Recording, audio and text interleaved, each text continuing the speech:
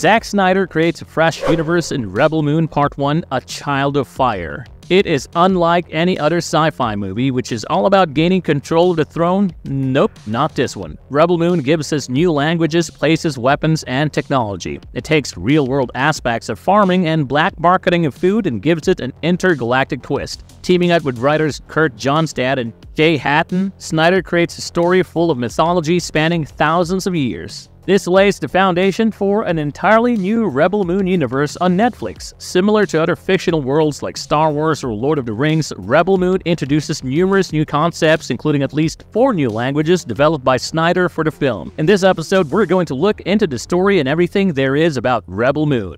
Are you guys ready? Before we go into our explanation, we have a very small request. If you like our content, please support us by subscribing to our channel. This is a small click for you, but for us, it means a lot. Thank you, and let's begin.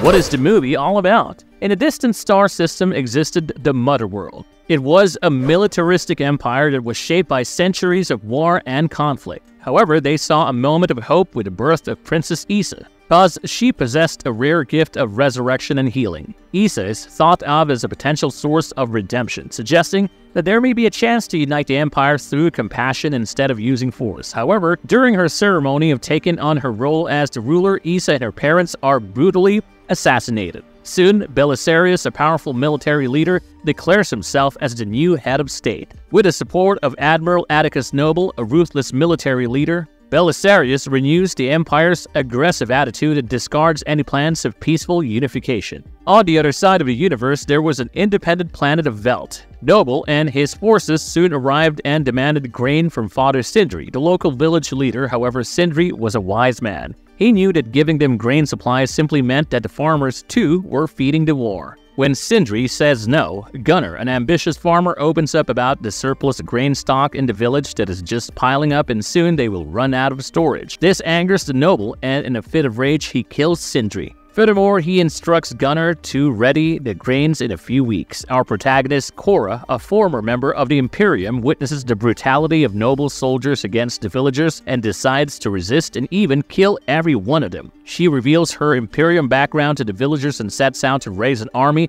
to defend Velt. Soon, Cora and Gunnar travel to a nearby port town to assemble a group of warriors. They begin by recruiting a smuggler named Kai, a beast tamer, Tarak, a cyborg swordswoman, Nemesis, and a disgraced Imperium commander, Titus. They form a diverse team and a strong team, but Cora is still burdened by guilt over Princess Issa's death. She shares her past as the princess's bodyguard and her failure to perform her duties. These warriors are well aware of the fact that they cannot defeat the noble's powerful ship, the King's Gaze, so they ask for assistance from Clan Bloodaxe, led by siblings Darian and Devra. While Darian agrees to help them, Devra retreats because she thinks the fight is futile and it won't be a fair fight against the massive weaponry of the noble. Right when things are falling in place, Kai, having intended to betray the group for bounties, captures them at an unregistered trading post. However, our farm fighter Gunnar intervenes, and after a fierce battle, Cora throws Noble off a high platform. He survives the fall but is gravely injured. Noble is recovered by Mother World forces. They sent him to Belisarius, where the two communicated in what looked like an icy dimension. Belisarius demanded an end to the insurgency and to bring back his adoptive daughter,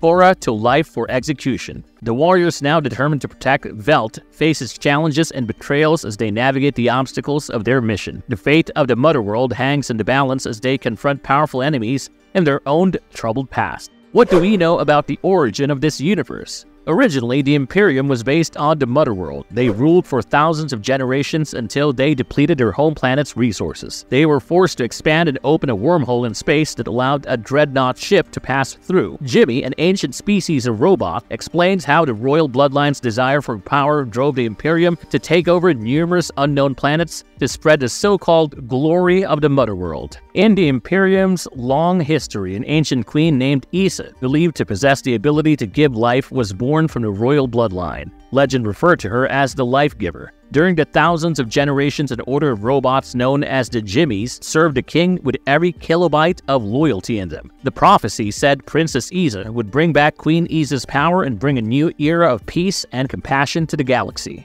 Part 1 has not indicated much about this prophecy. However, there are a lot of loose ends that leave plenty of room for Part 2.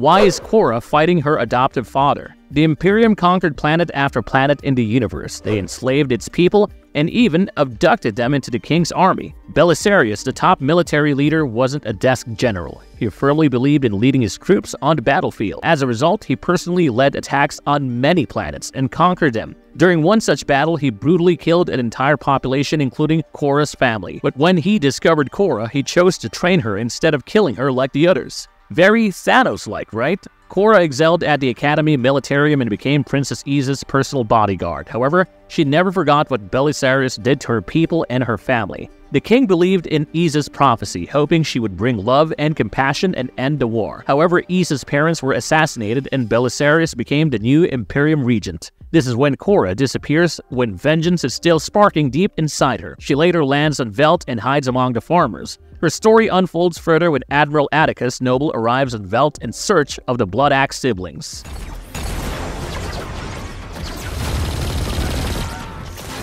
Is Korra the first one to fight against the Imperium? It isn't revealed until Korra sets out to gather a team that there are other rebels who are preparing and waiting for the right time to strike. Devra Bloodaxe and Darien Bloodaxe are two of those rebels who lead a small rebel force against the Imperium. They are striving to resist Regent Belisarius and Admiral Noble as far as they can. Despite their limited numbers and artillery that is subpar to the Admiral's army, they find shelter on the planet Charon, which focuses on spirituality rather than war under the rule of King Levitica. This planet serves as a sanctuary for the insurgents. While other hideouts of resistance exist in the galaxy, they often lack the teamwork that is seen in the Blood Axe Rebellion. General Titus, who was once a commander in the Imperium forces, staged a rebellion against the Motherworld. When he surrendered, his army was brutally slaughtered. As a result, he chose exile and became a gladiator on the planet Pollux. This complex network of resistance, even though they believe it to be impossible to defeat the Imperium, builds a powerful yet ambiguous narrative in Rebel Moon Part 1, A Child of Fire. The Rebels' recent win suggests they may face bigger challenges against the Imperium, setting the stage for an epic struggle in the Rebel Moon universe.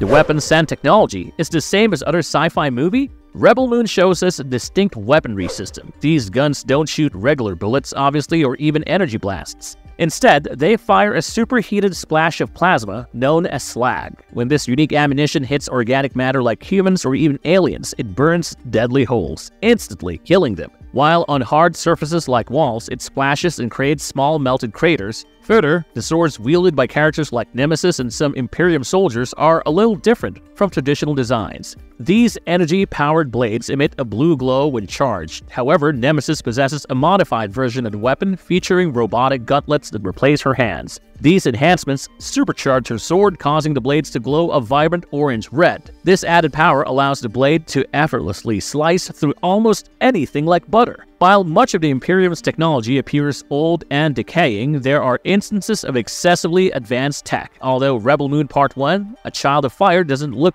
deeply into explanations on screen, it is pretty clear for sci-fi nerds like us that some of the Imperium's advanced technology has interdimensional origins. This high-tech equipment is linked to space travel, long-distance communication, and even medical functions. Admiral Atticus Noble, in particular, is rescued using this advanced technology as he is connected to a machine that has the extraordinary ability to bring him back to life after death.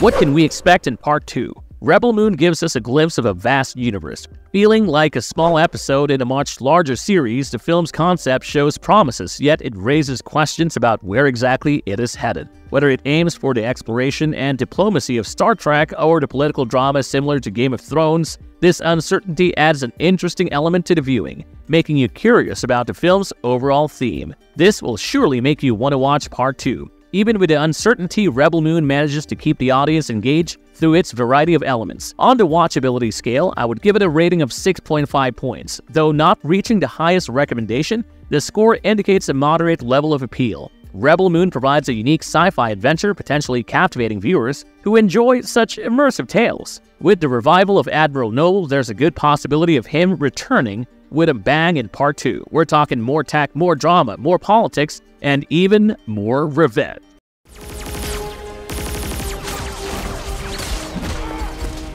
Marvelous verdict. In the first installment of Rebel Moon, we witness a storyline that goes beyond the typical sci-fi narrative. How often do you witness an intergalactic warship touching down on an unfamiliar planet in search of ration supplies for its army? In terms of the narrative, I must say, I'm impressed. From captivating battle sequences to dramatic childhood flashbacks, it is a well-crafted cinematic piece. The movie successfully establishes a connection with the audience. However, there are certain unexplained elements that require some amount of overlooking. Rebel Moon effectively lays the groundwork for the anticipated sequel. While the release date for Part 2 remains unknown, I believe Part 1 deserves ample time to gain recognition and carve out its own identity. We hope you enjoyed this episode of the freshly unveiled Rebel Moon Part 1. Until next time, if you like the content, don't forget to leave a like and subscribe to us if you haven't already. Have a good one and be safe. Thanks, everyone.